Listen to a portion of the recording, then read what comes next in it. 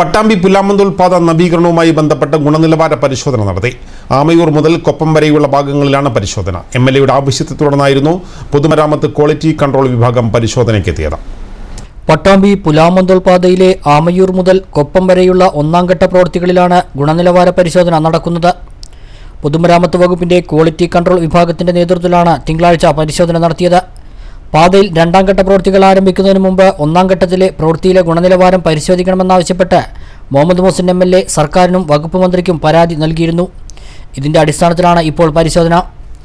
മേലെ പട്ടാമ്പി മുതൽ ആമയൂർ വരെയുള്ള പാതയുടെ ഒന്നാം ഘട്ട നവീകരണം നേരത്തെ പൂർത്തിയായതാണ്.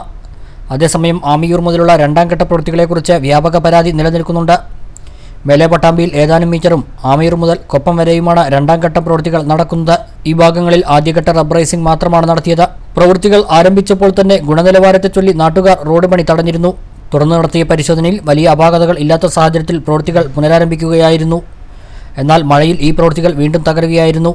ഇതോടെയാണ് വീണ്ടും ഗുണനിലവാര പരിശോധന നടത്താൻ എംഎൽഎ ആവശ്യപ്പെട്ടത്. പൊതുമരാമത്ത് quality controller assistant executive engineer രാജേന്ദ്രന്റെ നേതൃത്വത്തിലുള്ള സംഘമാണ് പരിശോധന നടത്തിയത്. പരിശോധനാ ഫലം സർക്കാരിലേക്ക് സമർപ്പിക്കുമെന്നും ഉദ്യോഗസ്ഥർ അറിയിച്ചു. പ്രാദേശിക വാർത്തകളും വിശേഷങ്ങളും ആദ്യമറിയാൻ Malabar online Facebook page like ചെയ്യുക, യൂട്യൂബ് ചാനൽ സബ്സ്ക്രൈബ് ചെയ്യുക.